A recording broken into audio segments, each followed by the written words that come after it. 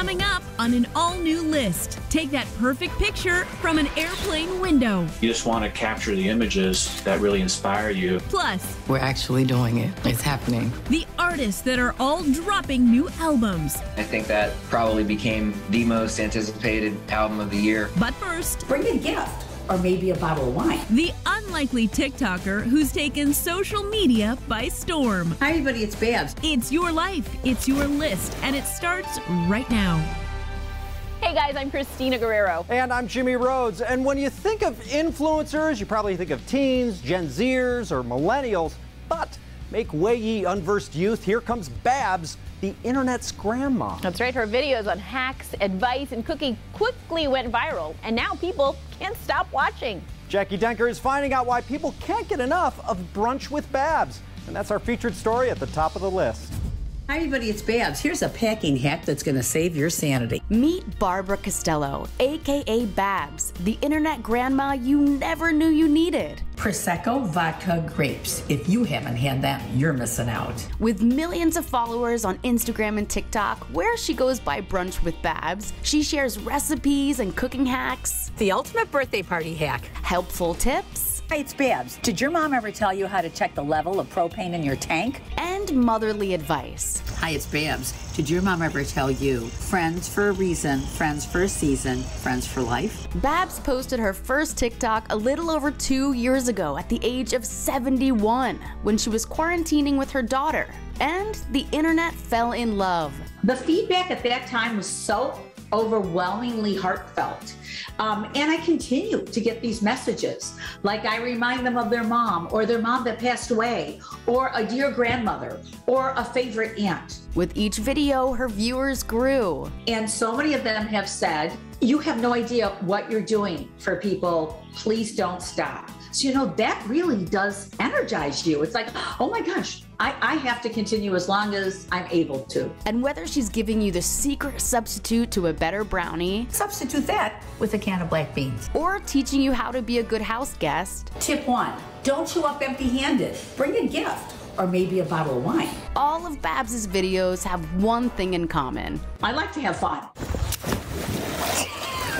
You have a man in your life, no matter where you take him, he always spills on himself? Exhibit A. He's too old to wear a bib? Try this instead. Fall for a bib? Try press and seal. I've done zany things. Once I went and visited a beekeeper. He had all the hives lined up. I was in full gear except for gloves. I'm a beekeeper for the day. So I've tried lots of different things, I have to say. It's been a kick. And she's not slowing down anytime soon. At the age of 73, she just released her first cookbook, Celebrate with Babs. I decided if I was going to write a cookbook, it was going to be a little different. So I literally start with New Year's Day. And I give you a complete New Year's Day menu. And then I also give you hints how to start your own traditions in your family. Because Babs says food is the glue that holds family together, whether that's your real family or the one that she's creating online. It serves a crowd. For Babs' simple strawberry salad recipe from her new book, you can head to thelisttv.com. People are going to ask you for this recipe, 100%. Brunch with Babs is on the top of the list. Sure, you recycle your glass, plastic, and cardboard, and that's great, but those overstuffed landfills suggest you could do even more. Hattie D. Jamal's thinking outside the blue bin and giving us a look at things you didn't know you could recycle. You should recycle glass, paper, and plastic, but what about the rest of your trash? 80% of objects today are not recyclable, not because they can't be, but because they cost more to collect and process. Our focus is to try to do what normal garbage companies do not do. Tom Zaki, CEO at TerraCycle Waste Management, has a few surprise items that we may toss that can actually take on a second life. Starting with Taco Bell sauce packets. Those can be collected and recycled at various participating Taco Bell restaurants. Or go to TerraCycle's website for info on their sauce packet recycling program. You can download a shipping label entirely for free, recycle from home or recycle from your place of work or your school. They process those packets and then make them into all sorts of plastic products, even including plastic benches and so on. Next, cigarette waste. Cigarettes are still the most littered waste stream on the planet. It's unbelievable how much this shows up on our beaches, to our roads, and so on. To help clean up, you can ask your company to set up cigarette waste collection stations. Send us whatever cigarette butts you may have access to, again, completely for free. They'll compost the ash and paper. And then we take the filter, which is made from cellulose acetate, it's a form of plastic, and then turn that into a variety of plastic products. To cut more waste, they also recycle shaving razors. You have disposable shavers where the handle and the head are one piece. And in what you call systems, where you have the handle that you keep and the heads, you can send us the heads. But also, if that handle at some point is no longer desirable, you can send us the handle as well. There are public drop-off locations around the country, or you can recycle from home and mail them in for free.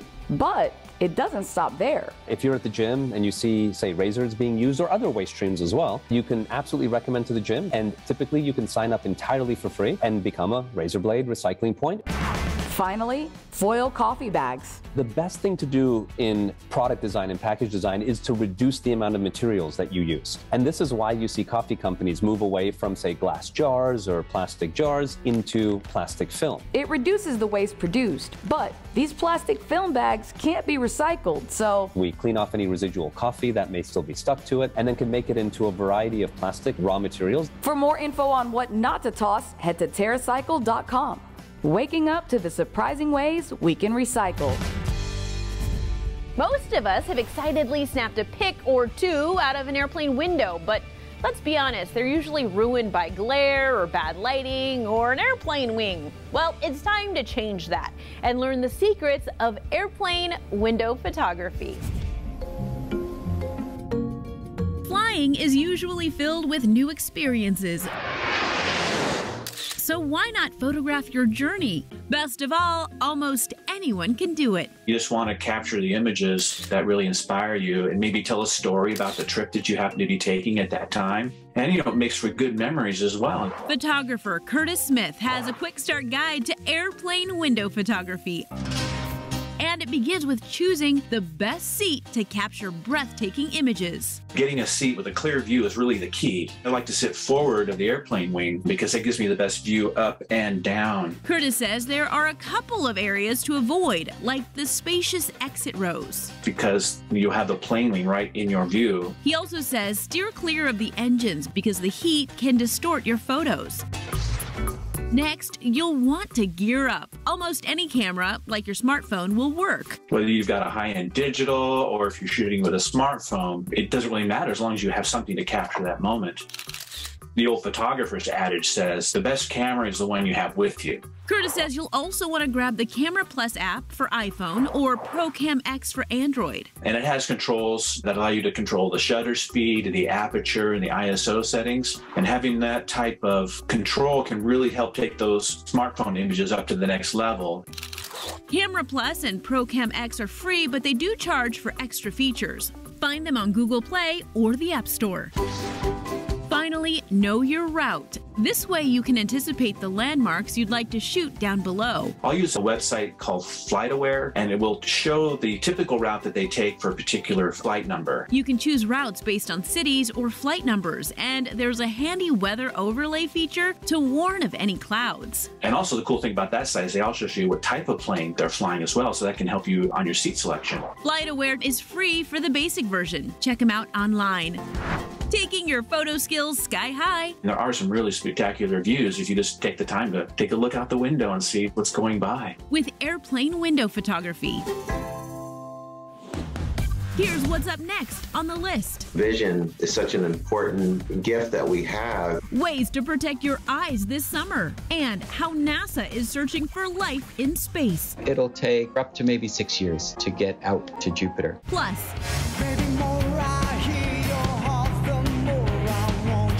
check out the first new music by this band in over a decade. That's all next on the list. Hey YouTube, I'd say I hate to interrupt, but I love interrupting. You're right in the middle of watching the show, sure, but hit subscribe and turn on notifications, and then I'll let you watch the rest of the show. All right? Okay, go ahead. Welcome back, friends. Well, just like our skin and our hair, the extreme conditions of summer are tough on our eyes. So we've got tips on giving your eyes the TLC they need during the hot months. Sure, we lather on sunscreen during the hotter months, but what about our eyes? Vision is such an important gift that we have, and it's closely tied to quality of life. So we spoke with Dr. James Delarusso, an optometrist at New Jersey Eye Center, to learn how to care for our eyes during the summer. And it starts with protecting them from UV rays. UV light has very long-term damaging properties to the structures of the eye. The cornea, the front of the eye, absorbs the majority of it. People that have had early long-term chronic exposure to UV light, they get cataracts at a very young age. So, very important to wear protection, hat, and sunglasses. Very easy thing to do, but very important. And he says avoid the strong midday sun because it doesn't take a long time with direct UV exposure to give yourself a solar keratitis. Solar keratitis is literally a sunburn of the cornea. That's tremendously uncomfortable. Next, be aware of dry eyes. The tears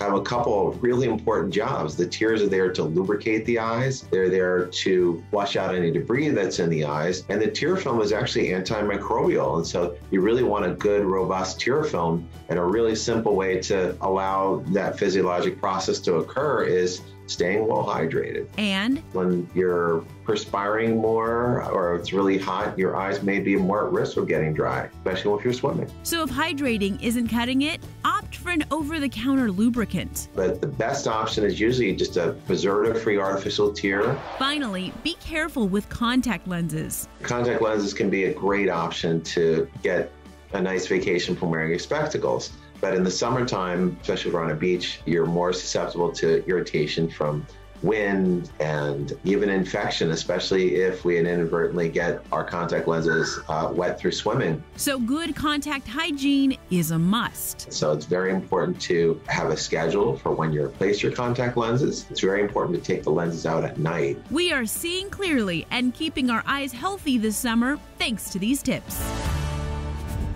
There's lots of things happening on planet Earth right now, but as it turns out, there's lots going on above the globe, too. If you're as fascinated by space as we are, check out these 3 upcoming missions that will go on mind-blowing adventures soon. Coming in at number 1, Europa Clipper. Ocean worlds around our giant planets are there to be discovered. Europa Clipper is being built to do just that. Launching in 2024, the unmanned spacecraft will travel to Jupiter's moon, Europa, and explore the deep ocean under its icy shell that could be home to alien life. We're not talking about fish and whales. That would be exciting, giant squid or something. But instead, probably just single-cell organisms. Engineers at NASA's Jet Propulsion Laboratory in Southern California recently started assembling the Europa Clipper, and then it'll be shipped to Cape Canaveral, Florida for launch. It'll take a few years or up to maybe 6 years to get out to Jupiter. Incredible. At number 2, the Da Vinci mission to Venus. Launching in 2029, the Da Vinci mission, named after Leonardo da Vinci, is designed to address fundamental questions about the origin, evolution, and composition of Venus. And it's also an acronym for Deep Atmosphere Venus Investigation of Noble Gases, Chemistry, and Imaging Mission. The probe will take about an hour to fall through the atmosphere, taking measurements and snapping images down to the surface. And when the probe finally lands, the Da Vinci probe will take the first ever close-up images of rugged mountains on Venus. Can't wait to see what it finds. And third on our upcoming space missions list, NASA's Psyche mission. The Psyche mission will allow humankind to visit a metal world for the first time. Launching next month, the probe will travel to the unique asteroid it's named after. The Psyche spacecraft is targeted to launch in 2022, arrive in 2026, and spend 21 months orbiting, mapping, and studying the asteroid's properties. An asteroid that appears to be the exposed nickel-iron core of an early planet. And since scientists can't observe the Earth's core, having a look at Psyche should give us an idea of how planets are formed. Psyche may be able to tell us how Earth's core and the cores of the other terrestrial planets came to be. I've seen the movies. Isn't Earth's core where Godzilla lives? And those were 3 highly anticipated space missions just around the corner. Lots more to come on the list. Stay with us.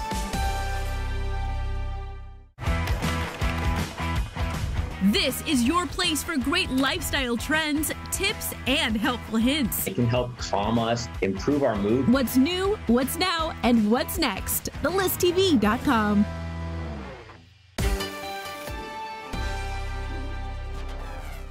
We're back. All right, guys, who is ready for some new music? Well, some of the world's biggest stars are coming out with brand new albums, so Hattie D. Jamal's pumping up your playlist on the Hot List. No, it's not the same as it was. The first half of 2022 has already delivered in terms of music. Stars like Harry Styles, Drake, and Post Malone are among those who've already dropped huge albums. And there's more to come. The records that we're talking about, they're all from artists who haven't released a big statement collection for a while. These are artists that are like, you know, kind of huge, well-known across demographics. Chris DeVille, managing editor for the music blog Stereo Gum, highlights 3 highly anticipated albums to keep an eye out for. Starting with Freedom by Journey.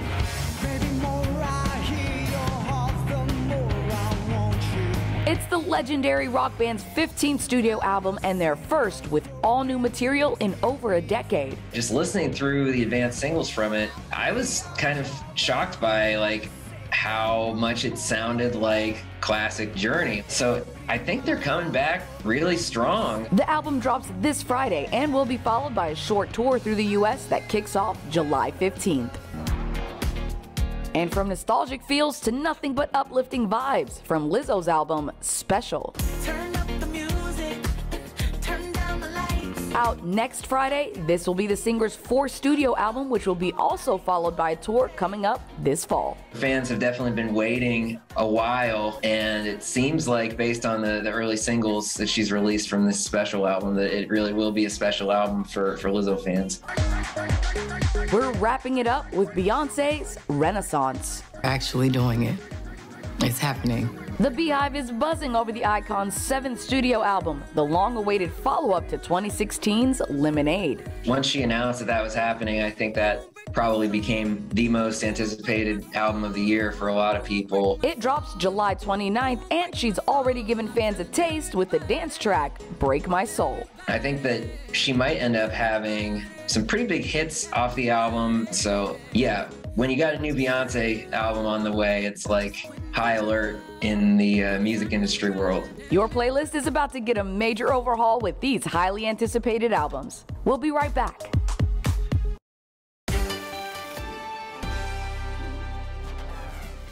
We're back. The Netflix hit Inventing Anna is all about a woman who scammed New York's elite. But the show got almost as much attention for the clothing as the crime. The good news, you don't have to risk jail time to look great. Teresa Strasser shows us how to look like a socialite on a budget.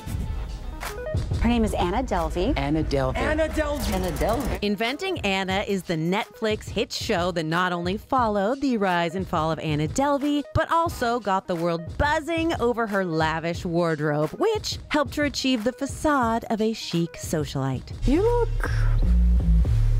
Thank you. There's something about her style that was part of her con. She had to look expensive. She really knew what she was doing.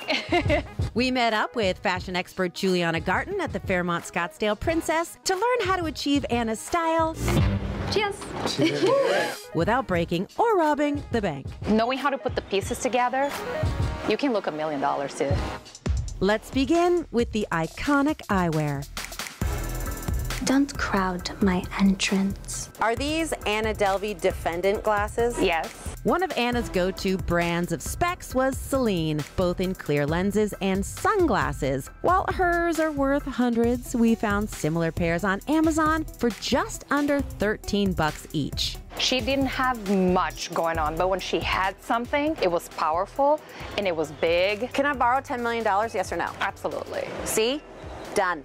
And on top of the New York City hustle, the faux socialite also enjoyed a luxury getaway where she often donned her iconic scarves.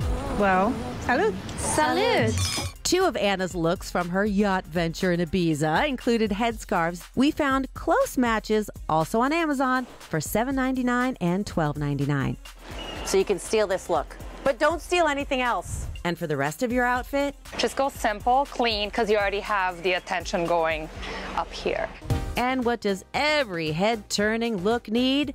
A statement handbag, of course. Those are very pricey. Can you get a cheap handbag that looks expensive? Yeah, absolutely. Anna's collection includes pieces worth tens of thousands of dollars, but we found a similar handbag from Target for $40 and a pink designer-inspired piece from Poshmark for about $50. It's always like how you put yourself together and how you're gonna wear those accessories.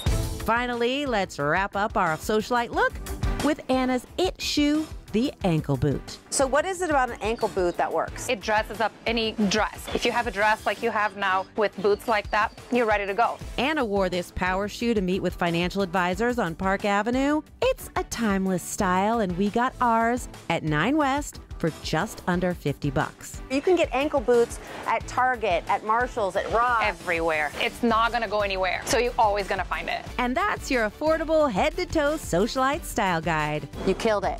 Who's paying for this champagne? Well, let's be honest. Teresa always looks like $1 million. Hello? I'm standing right here. Well, you look more like $1,000 in Monopoly money. You know what? I'll take that. Yeah. Hey. Guys, thanks so much for watching us on YouTube. Don't forget to like this video, maybe leave us a comment down below, and hit the subscribe button so you don't miss a list. Now, if you need more episodes, I got them right here for you.